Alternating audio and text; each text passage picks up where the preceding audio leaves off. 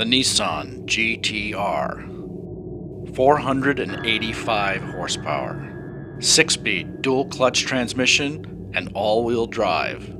It will pull 1 G laterally and hit 60 miles per hour in just 3.3 seconds. The GT-R runs the quarter mile in 11.9 seconds at 120.1 miles per hour, on the way to a top speed of 193 miles per hour. To get around the Nürburgring Nordschleife, it needs just 7 minutes 28 seconds.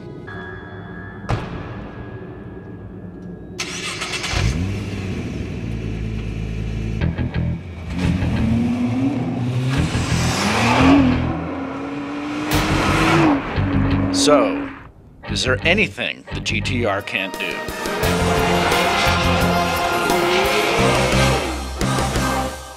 Drift.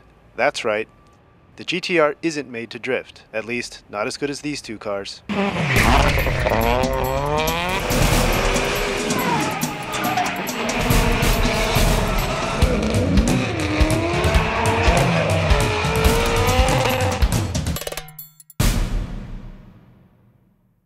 We're down here at El Toro for a very special event.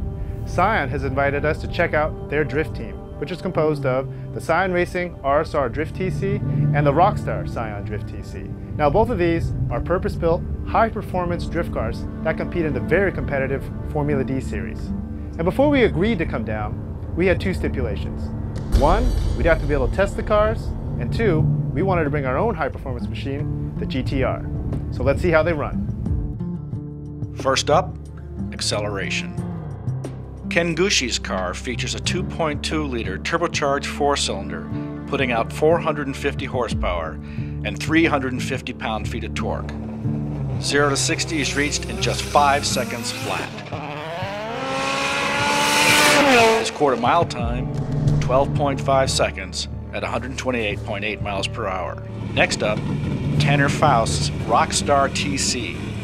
His car features a Toyota TRD NASCAR motor, laying down 650 horsepower and 500 pound-feet of torque. 0 to 60 is reached in a blazing 3.8 seconds.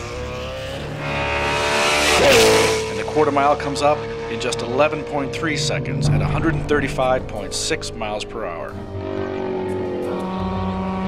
Next up, 60 to 0 braking.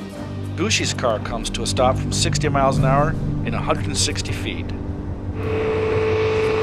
Faust manages to stop shorter, sliding to a stop in just 114 feet. Up last, MotorTrend's unique figure 8 test. Gushi takes a more conservative approach around the course, keeping his back end in check. He records a time of 26.2 seconds at 0.72 G average. Faust, on the other hand, takes the smoky approach, letting the tail hang out. His time, 25.4 seconds at 0.8 G average.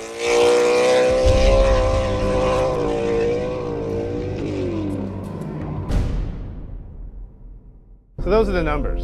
But the truth is, these cars aren't about the numbers. Neither of them even has a speedometer. What these cars are about is sliding, slip angle, and tons of tire smoke. So let's see how they get down to business against our GT-R.